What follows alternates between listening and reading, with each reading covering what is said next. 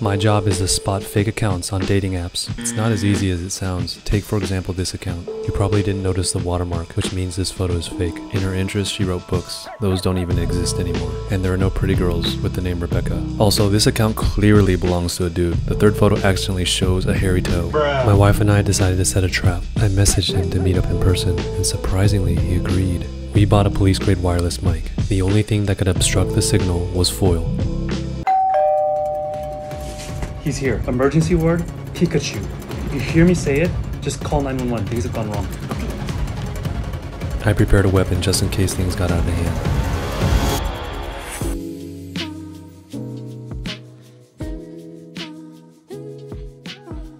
You know, I actually thought you were a scammer because one of your photos in that dating app has a guy's toe in it. It's like all bruised and hairy and nasty. Whoa! Pikachu! Pikachu!